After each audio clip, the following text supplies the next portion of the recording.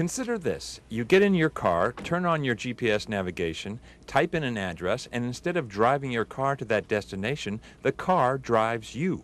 Sound a little crazy? Well, don't tell that to these guys. They're here in the Mojave Desert competing in a race of sorts to prove a self-driving car, not a remote-controlled car, a self-driving car is anything but crazy. The vehicle uses lasers and radar sensors to figure out what's going on around it. It can pick out static things in the world like buildings and walls and fences. It can track moving vehicles and understand where they're going and make guesses as to their intent.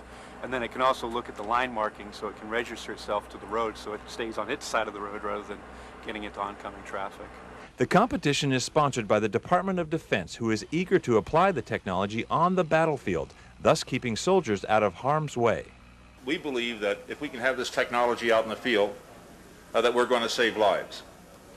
By, for example, getting people out of driving convoys by themselves and having the convoys drive themselves. And there's a lot of brainpower at work here, competing to be the first and best at autonomous driving. Students and faculty from universities like Stanford, MIT, and Carnegie Mellon, and researchers and engineers from corporations like Continental, Caterpillar, and General Motors are involved as well, because they see this race as a way to advance the ball on getting these technologies into vehicles.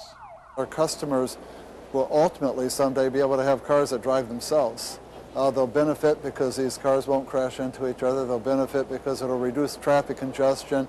It'll reduce stops and starts so it saves energy and reduces emissions. So how long till this technology is available? Do you have cruise control? Then you already have some robotic driving technology, and others like lane departure warning and blind zone alert are active safety technologies that will be available in many vehicles soon.